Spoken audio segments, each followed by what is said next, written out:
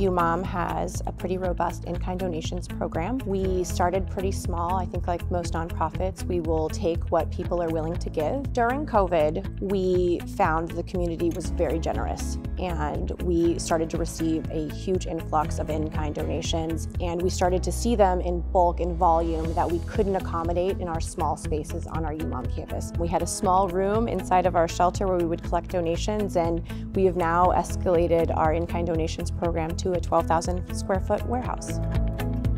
In-kind donations are basically anything other than money. They're things that we can use at UMOM, or we can use for our clients. This warehouse is the catalyst and the magic, really, to accomplish a large part of our mission of solving family homelessness. We have corporations and companies and organizations coming here, dropping things off. We rack it and we stack it and we inventory it, but then we redistribute it out into the community to our participants in their apartments.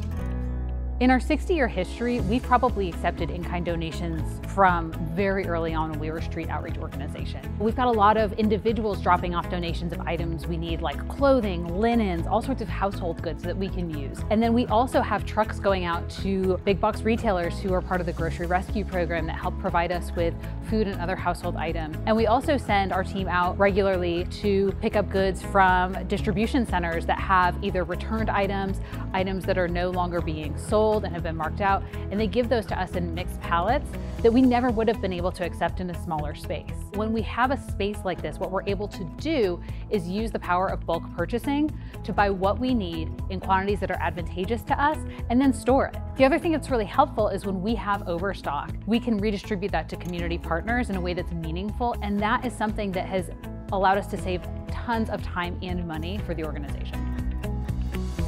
UMOM currently operates a homegrown training program where we allow participants in any of our shelter or housing programs to go through a 6-week culinary training program. We are hoping with this warehouse space to evolve that to include a warehouse track where folks can come in, they can get forklift certified, they can learn to operate within a warehouse environment, jobs that we know are paying livable wages for our families and single women.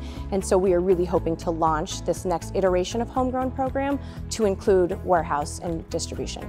So far, the community seems very interested in the work that we're doing here. We have found that we can partner with other nonprofits and other community members that might benefit from a donation that we received that was beyond what we needed, but don't necessarily have the space themselves to house donations in a long-term way. So we really hope and want to evolve this space and program to include community partners in a more formal way, because we just think that doing these things together benefits each of the agencies individually and all of the clients that we serve.